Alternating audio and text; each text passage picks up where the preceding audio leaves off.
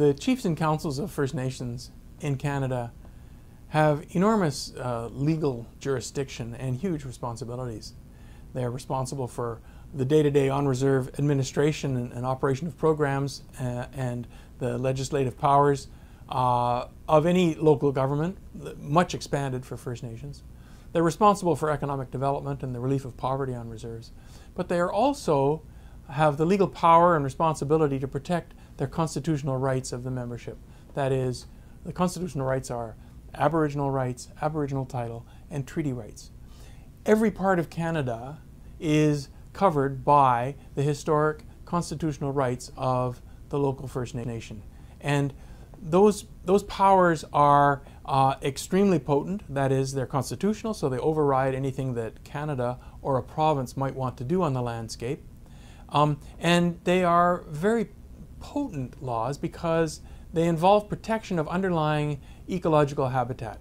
So Aboriginal and treaty rights roughly, in most cases, are the right to hunt and fish and trap. And you'd think, well, what does that mean? That means the right to protect such habitat as is necessary in order to maintain a meaningful opportunity to hunt and fish. So that means that there has to be a place where you can actually have a harvestable surplus of the animals or fish that have traditionally been caught. And that means you have to protect large areas of natural landscape. It makes First Nations with treaty rights the most powerful defenders of the environment in Canada, much more powerful than anything that Canada or a province would have, or a territory.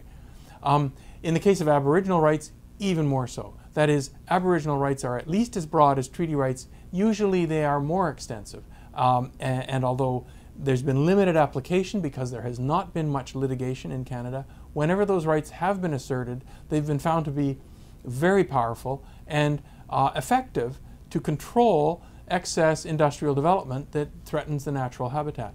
So protection of and the other huge constitutional right is Aboriginal title, which has only in a few instances been asserted and successfully established, but we know that there's large parts of Canada, especially British Columbia, where Aboriginal title exists, and once it's asserted will confer actual ownership and control of the landscape on the local First Nation.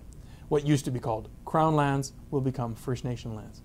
So those three prongs of the jurisdiction of a First Nation chief and council get into very complex and controversial legal and jurisdictional areas.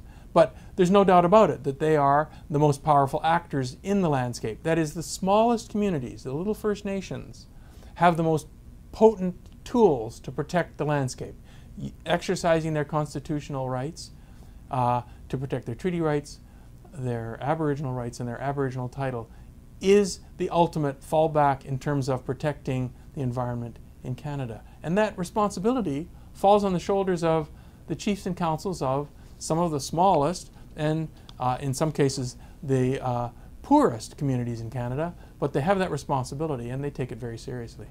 Thank you.